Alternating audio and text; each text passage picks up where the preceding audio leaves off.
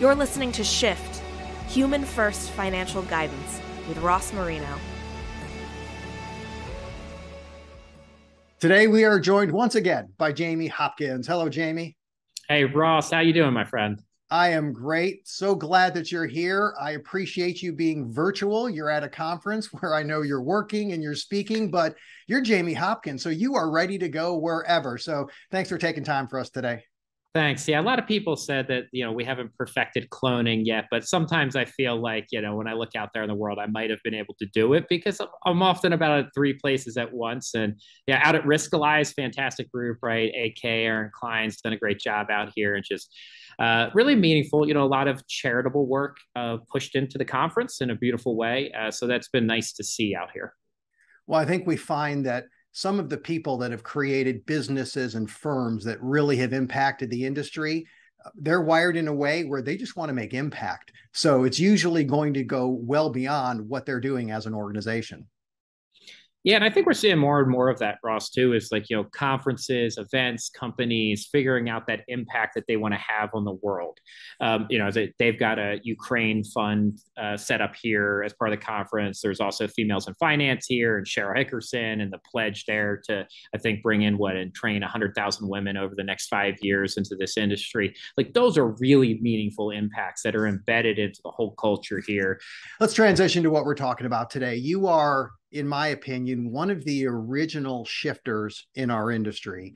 And by that, I mean, you have been helping advisors to shift the conversation, but also shift their approach to financial planning, to business, to practice management.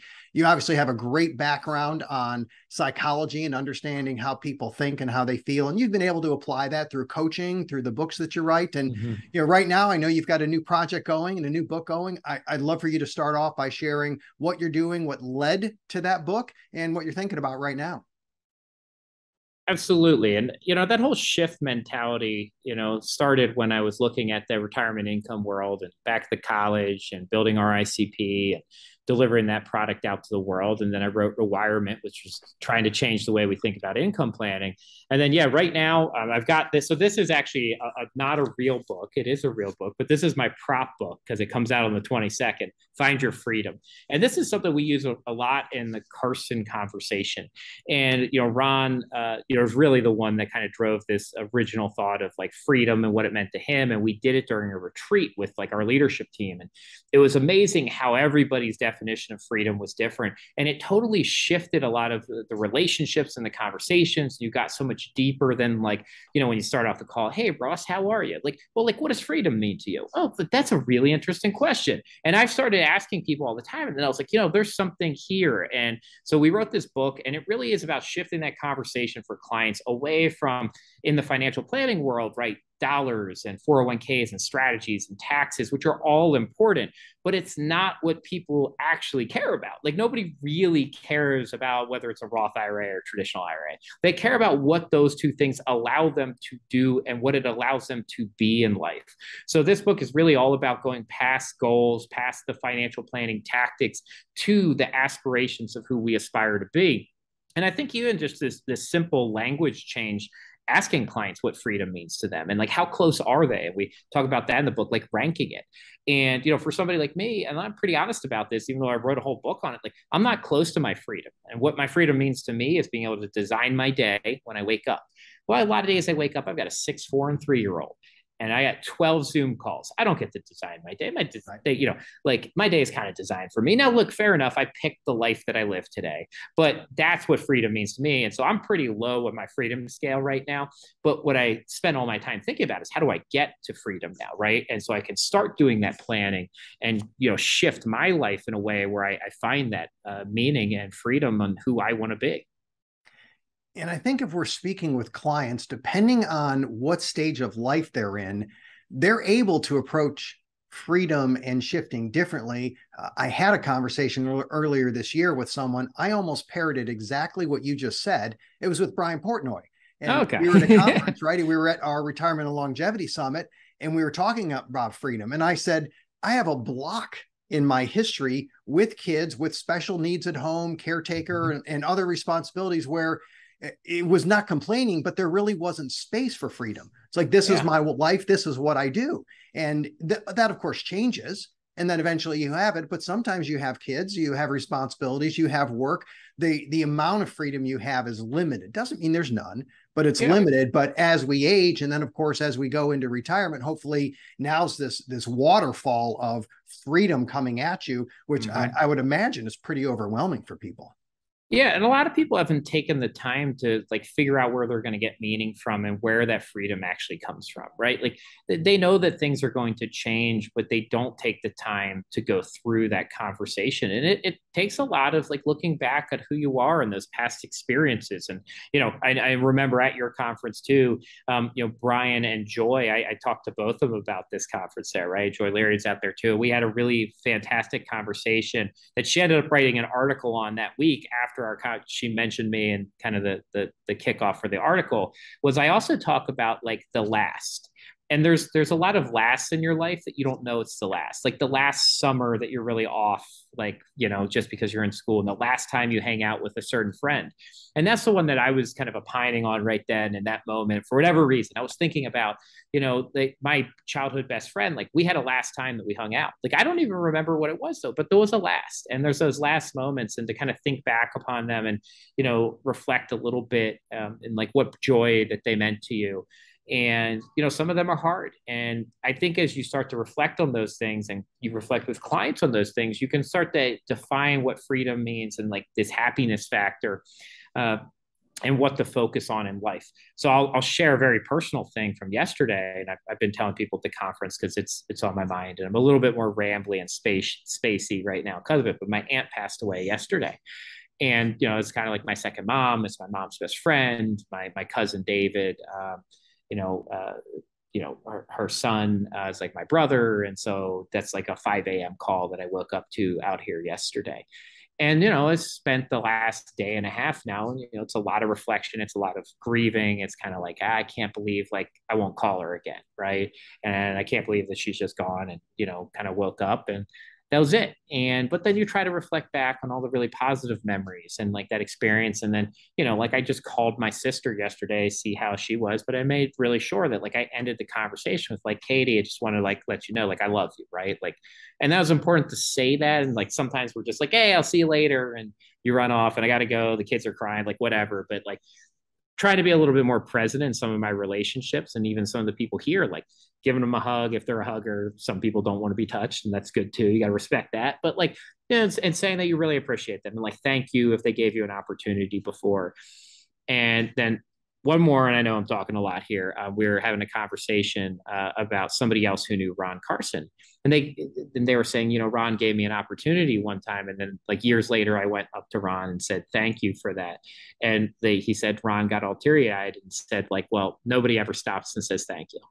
And I was like, it's an amazing, like, it's such a small thing, right? And just being present in the moment, changing the way you're thinking about stuff is huge, and it has a huge impact on others around us. And as you said, shifting the conversation. So we didn't know that we were going there today, but I try to talk about things on my mind that are current, and that is the most current thing on my mind, Ross. Well, it's great advice for all of us and helping us to be grateful for where we're at. And you're right. People may neglect to say thank you as much as they need to. And when you receive it, we were just in Vegas at one of our conferences, and an advisor grabbed me and gave me a very detailed and personal thank you that, I get it here. It makes you tighten up and makes you choke up. And he didn't have to come up and tell me all that, but it's always great to hear that. Now, we know with clients, let's do something pragmatic here. They may be hyper focused on goals or the goal. The thing they want to talk about, what's top of mind to them. And yes, it is important, but we may be thinking as advisors, we need to shift the conversation to really find out what matters here. How about some ideas for the advisors listening on ways to shift that conversation and get to what really matters?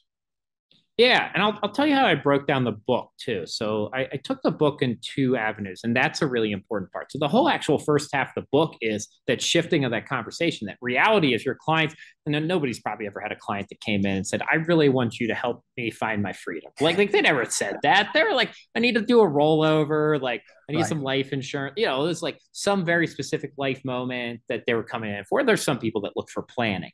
And so the whole first part is like, kind of reflecting back on life, our past experiences, taking account of those, doing some of the value based work. So, like, what are the values that are important to you? Which values you want to pass on to your kids? And that's a huge one. So, if you get in really good, like, family planning, it's that value definition of like what's important in your family, what do you want to pass on, having the conversations with your kids and loved ones. And so, we go through that process in the first half. We also go to this conversation about aspirations, and that's very different. And like there's some people out there that do that well. I'd say a lot of people don't have that skill set in the advisor world. Like you just haven't seen it. The coaching world, a little bit better, right? Like peak coaches work on that. And so we go through actually like the way that Carson coaching works on goal setting and defining the blueprinting process for who you want to be. Mm-hmm. And so that's in there, things like writing your like kind of planning out your funeral, writing your obituary, that type of stuff, right? And what is that? If someone's going to get up and give that, a eulogy at your funeral, and actually writing that down, and we give you tips for how to do that, and that's a tough thing. And then it's like, well, do they talk about you how you want to be talked about? And I have a quote from Darryl Green, who I got to interview too in here. And he's one of the NFL best players of all time. And he told me this really fun story about like he's known for being a super humble guy and kind of soft spoken. And he was like, when I pass away and leave this earth, like I want to be known as like Darryl Green, like father, like man of God, caring citizen. And oh, by the way, he played football, right? Like he didn't want to be known as like NFL Hall of Famer and like all the other stuff. He's like, I want to be known who I am. And then the stuff I did comes after that.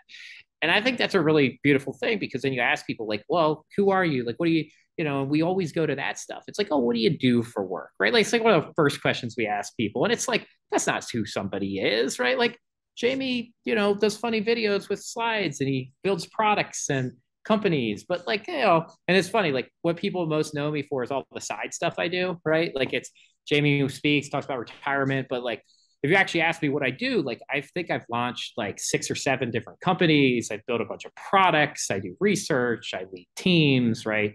Like that's actually what I do, but I'm usually not known for that. It's he talks about retirement and tax, and like he's got a book, and it's interesting. And I've tried to put more of that into my life lately, and even just how I talk about myself and the things I care about. So that's the whole first half. Whole second half is financial planning, and the idea there is what's that expectation a client should get once you've defined where you want to go. What does the planning process bring to that? So it's not an investment book, it's not a product book, it's financial planning for a life on purpose. And that's the whole second half of it. And I'd say it's a variation if you kind of think about the traditional CFP or planning process, plus what we do at Carson, plus what Jamie Hopkins thinks. So it's a butchered version of those 3 things all into one thing. But it's, it's what I've used and what I try to teach a lot of the advisors that I work with or coach through Carson Coaching or at Carson. Well, it sounds like the book is, if I actually had your knowledge, experience, intelligence, and a little bit of time, shift human first financial guidance. Sounds like that's what the book is really all about. So I can't wait to read it. I know it's coming out November, is it? November 22nd with Harriman House, which is a great publisher for a lot of the financial world. They love us. And so we bring them business and they've been happy about it. But yeah, they've been a great publisher to work with. And, it's in all the normal places, to Amazon. So Target's like a new one for me. So it'll be in Target, right? Which is like, that's interesting. So like, I do want to like go into a Target and like see a physical cost. So I know it's not every location, right? But I got to figure out whatever Target is actually going to be in, like go in and get one. Because like Rewirement was just like I self-published that one, and both versions of it, it's on Amazon, which felt cool at the time. But I do think like a hard copy book in an actual bookstore, like that's going to be a big moment for me in life. I'm going to tweet that out whatever day and go drive 35 miles to find some Target. Well, if you can't find one, I'll check mine as well. by all means. Well, I will post as well on social media when it comes out. I think the future of financial planning is really recognizing the importance of and the ability to shift the conversation to things that matter. I appreciate your work, Jamie. Can't wait to see the book and hope to see you at Shift next year. Yep. Thank you very much, Ross. Appreciate you. Thank you for listening to Shift with Ross Marino. Please visit humanfirst.live to learn more. This show is for general information purposes only and is not intended to provide recommendations or advice. Speak with a legal, tax, or financial advisor before making any decisions. Past performance references are historical and do not guarantee future results.